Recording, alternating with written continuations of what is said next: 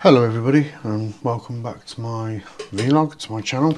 Now today I'm going to take another look at one of these red boards, but the difference is now is I have been and bought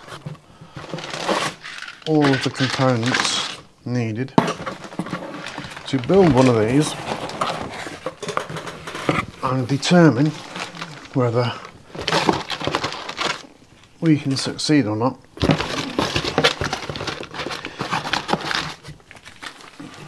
Whether if we use all of genuine parts and without the hassle of thinking, does this work properly, does that work properly? Because I'll tell you now, I found I'm just trying to see if I can see it on here, but I can't see it here, pity. Oh yes I can. Is this the one? Yeah, there it is. That doesn't even work. That didn't actually work as a resistor on one of them, so that didn't help me at all. Didn't find that out until I'd put a meter across it and realised that there was no conductivity at all through there. So yeah, we got everything. These are the iron 4148s. There's a lot of them in there, but they're pretty cheap. Oh, they are very cheap actually. 100 didn't cost very much at all, but all these are within 1%. The only differences I've made to the components is that I've used the 220Rs because they get quite hot. I've used higher rated ones. Now I managed to get a bunch of these. I'll take it out.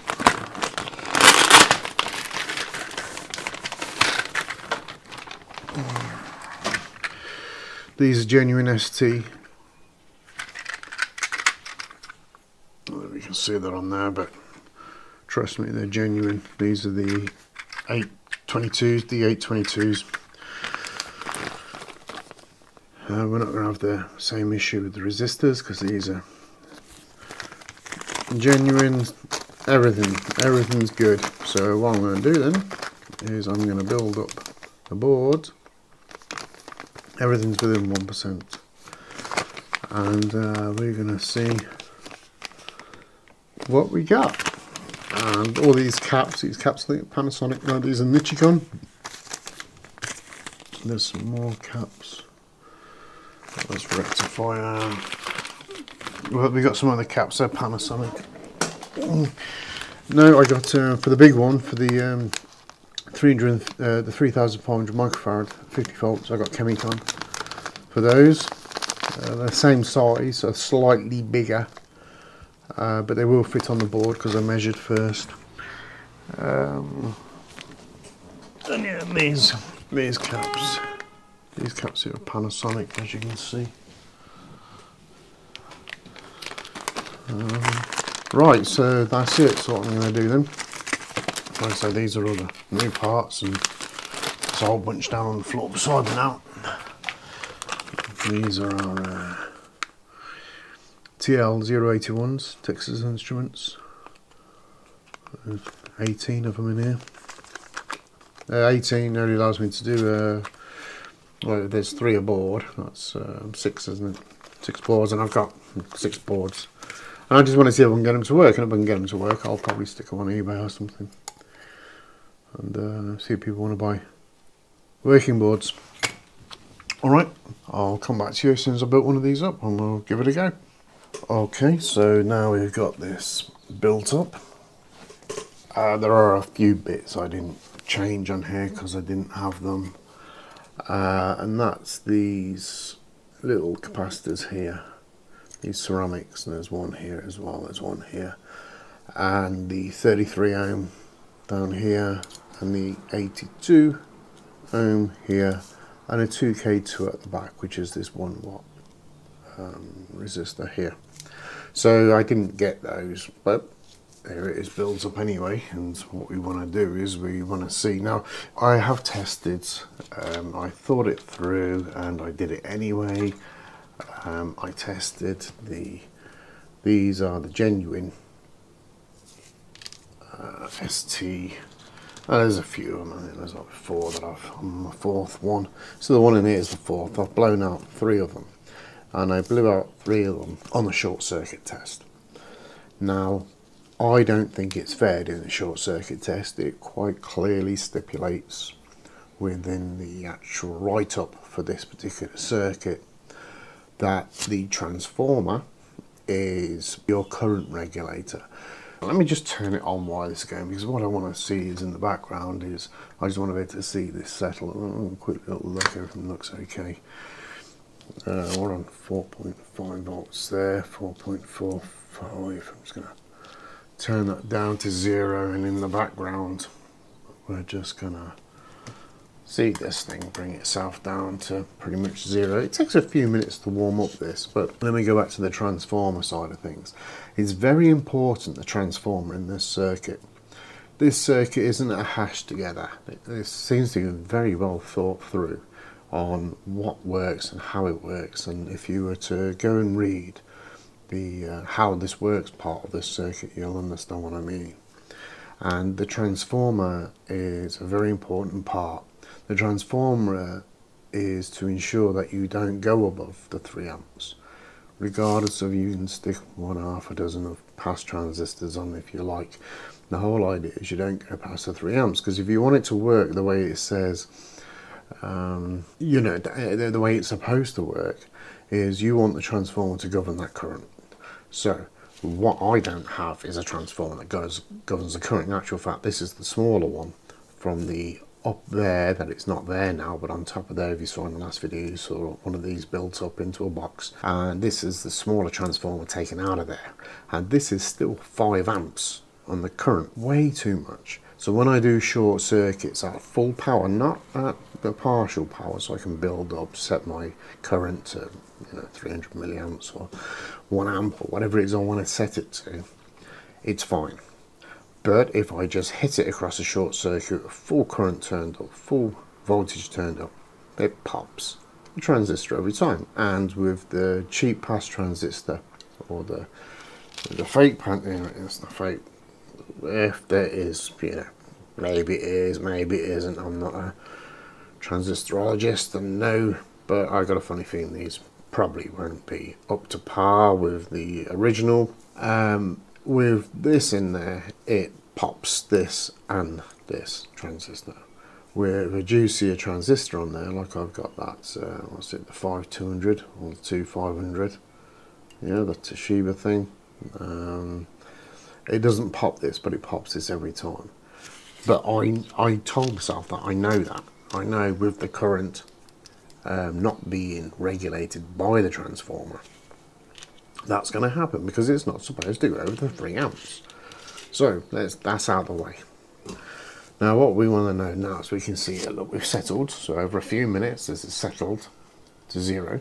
So it just goes to show it needs a little bit of time to warm up to get it to its settled, because I'd already tuned this into it being settled. What we want to see now is if we can get the full voltage out of it. So we're going to turn it up here. So we got 29.6, 29.72, 29.65. There's going to be a variation because, well, you'd hope so. This cost about £3 and that's more expensive, so you'd hope one would be a bit better quality than the other. But that's good enough. Alright, so we got 29.7 volts, so that's good enough. Now I'm going to turn that back down again, and what we want to see now is, can we get, it reckons 90 watts, right? So that's what we want to see if we can get out of it, 90 watts. I'm just going to, for a second, I'm just going to turn the power off for a second. Anyway, disconnect that, disconnect that, turn that off to save my battery. And we're going to put an 8 ohm load onto it. Why 8 ohms? Because it works better. Because I've got a 10 ohm load, which is good, but unfortunately it's only 10 watts.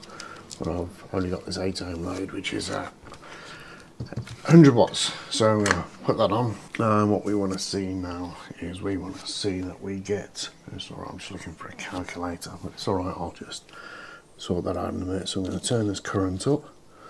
Oh, it is on full anyway. And now we're going to turn the voltage up. Alright, now we're going to see what we get on our current and voltage.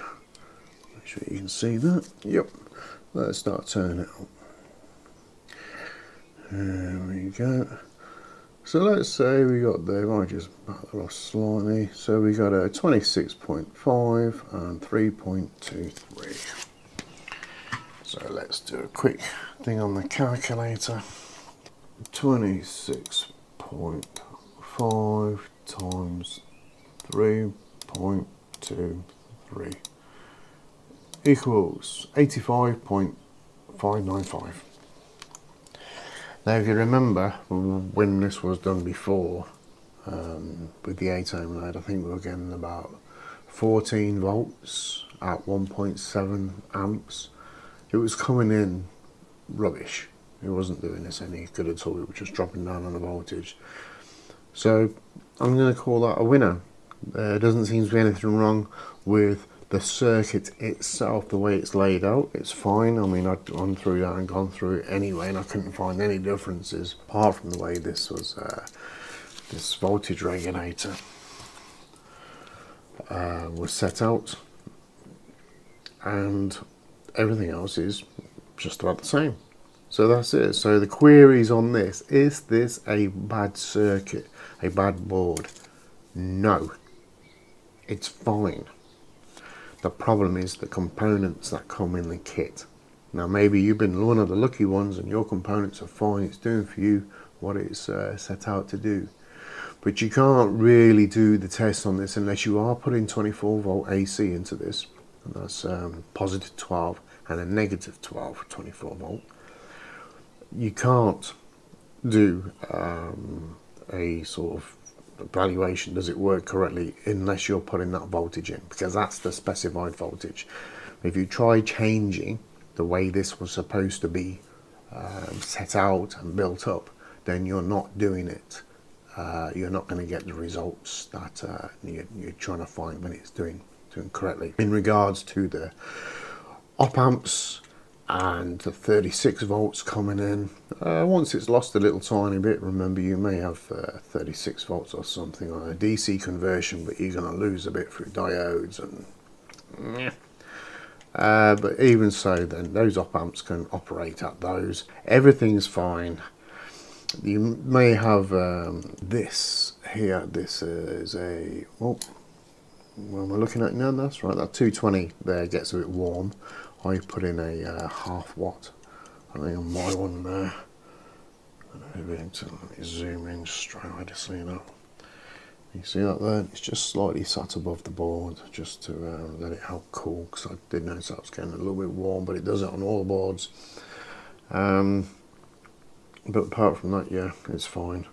So that's what I'd say is the fix for this. It's not a case of what's wrong with the board. It's a case of which components work, which components don't work so well. And if you go and get a bunch of components from a proper store, put it in, it works fine. Right, that's it. In actual fact, that's it for this. It doesn't have to be this one anymore. The only time I'll probably do another one of this is if I do two of them together, tie them in together and have it as a positive negative power supply. But until that point, that's it.